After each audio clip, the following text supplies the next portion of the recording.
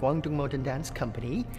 It's the first Chinese professional modern dance company. Right now it has 15 dancers, and of course Xing Liang used to be the premium dancer from the company, and then he's now going freelance and doing choreographies all over the world, and so we are very happy to invite him back to do this collaboration work. We invited Expressions to China several times, and then we also were having this opportunity to perform here in Australia several times.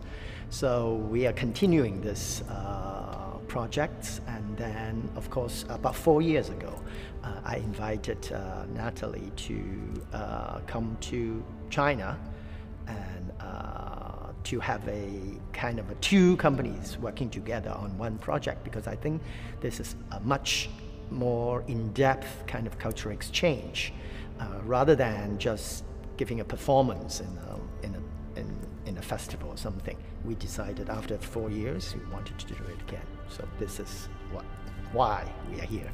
I really appreciate the beauty of the body, the movement, and it expresses without words. That means that transcend the language. You know, you can really understand a person or to know some people with their movement.